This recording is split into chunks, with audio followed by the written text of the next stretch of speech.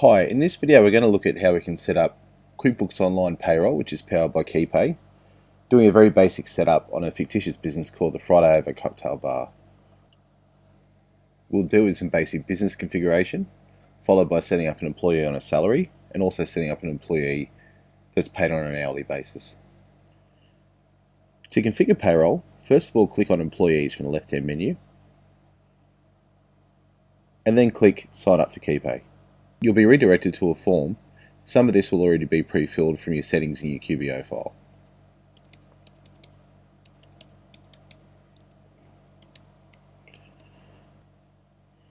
Go ahead and fill these out, and when you're finished, click Sign Up. A lot of the initial business data is created for you.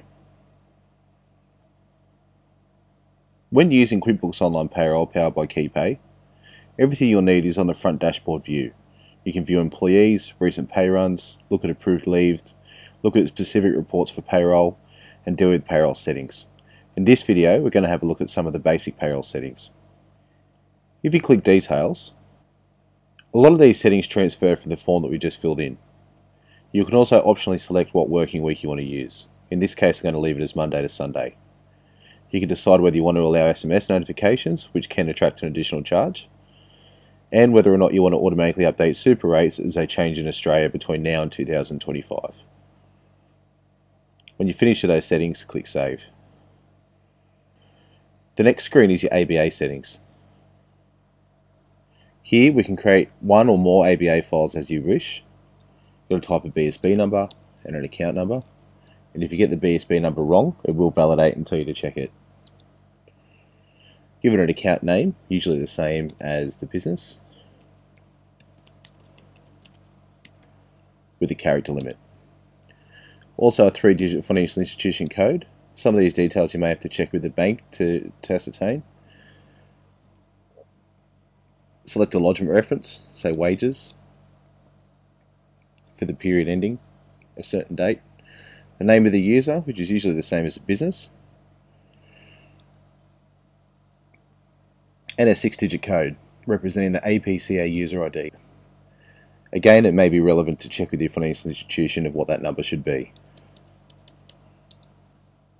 Optionally include a self-balancing transaction, and you can put a reference on that as well.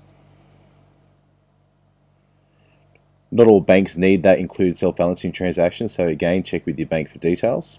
And you can also decide whether you need to merge multiple payments for the same account into a single transaction. So that's relevant to do with some providers like Commonwealth Bank. When you're finished, click Save. The next screen we're going to look at is the ATO supplier settings. Because we've already filled this in details, we can go to the bottom and click Copy from Business Settings. Here, a lot of these settings will flow through, like ABN, name, and address. Signatory name is important if the name of the person that's going to lodge payment summaries is different from the person that's the contactable person in KeyPay. I'm going to write my name here again, but you could optionally write a different name. Decide whether you as an employer is exempt from fringe benefits tax under 57A of the Fringe Benefits Tax Assessment Act 1986. This is usually more relevant for not-for-profits and charities, but just double check if you had that exemption. If you do, click Yes, and it'll show separately on the payment summary. In most cases, it's going to be No. The final step here is to do electronic lodgement. We offer the ability to lodge tax file declarations and payment summaries direct from the software. To do this though, we do need to contact the ATO and let them know that KeyPay is going to be the software provider that we're going to use. If you call the number displayed and identify yourself with the ATO, or use the business portal that's provided to every business in Australia, you have to quote the software provider and the software ID to KeyPay. They register that, and then you go back into this section of the platform and click Enable Electronic Lodgement. Once all that's done, you can click Save. The next screen we're going to look at is Payslips. Here you can upload a logo. We recommend no larger than 150 pixels by 350 pixels, and that'll display on your payslip. As well as that, you can show extra detail on the payslip. You can decide whether you want to include the external ID of the employee, maybe it's an ID represented to the employee in another system, and also line notes, which gives a more detailed view of things like location, start and finish times, and any notes that have been added by the employee for each earnings line on the payslip. You can decide who the email comes from for the employee, and optionally append a custom message when you send the payslip.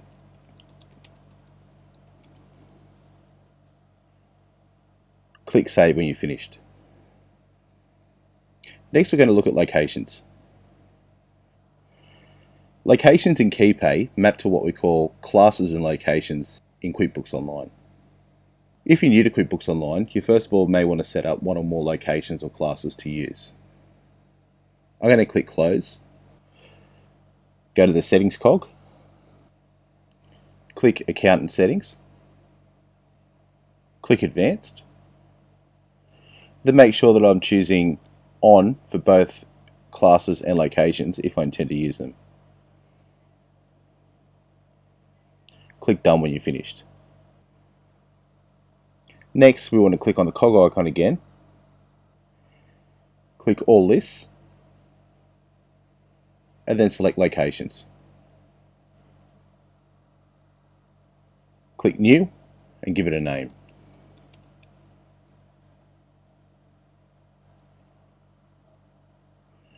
Repeat that for any other locations you want to track. When you finish that, you can repeat that process for classes, then return to the Employees tab on the left hand side. Go to Payroll Settings.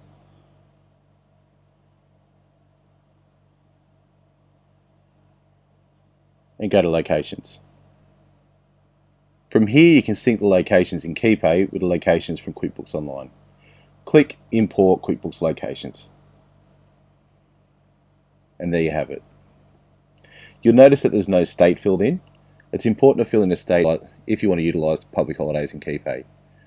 Click Bar 1 and select a state. And repeat that process.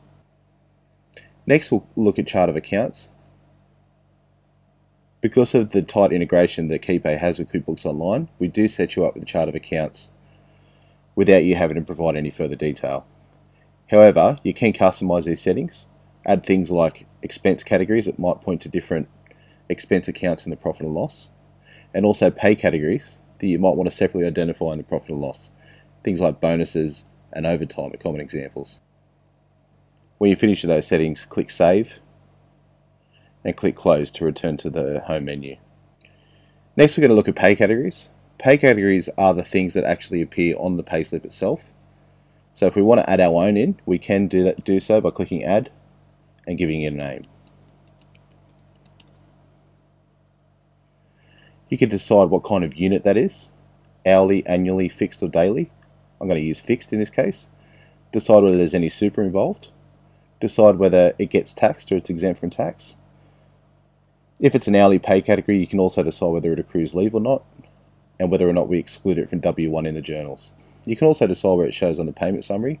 In this case, I want to show it separately as an allowance. We also have the idea of linked pay categories, which stops you from having to separately calculate a rate if it's tied to a base rate. In this example, we've got some overtime pay categories underneath casual ordinary hours that reference the base rate but apply 125%. I'm going to add a linked pay category in here and call it casual public holiday.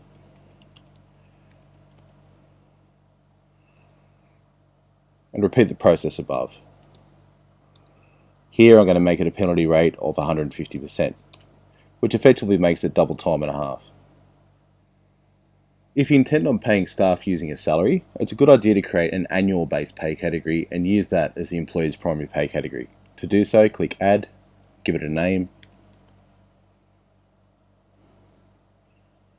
fill out these details, but you want to make the units annually, and click Save. Finally, we're going to go and set up some work types. Work types are used on the timesheet and point to a specific pay category or leave category. For example, I'm going to create one called Casual weekday hours, which is available to selection for the employee.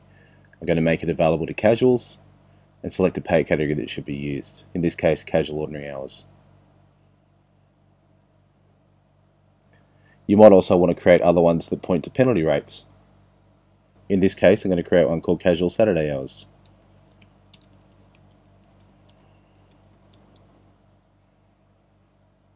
And point that to the pay category called Casual Saturday. Repeat that process for as many work types as you need.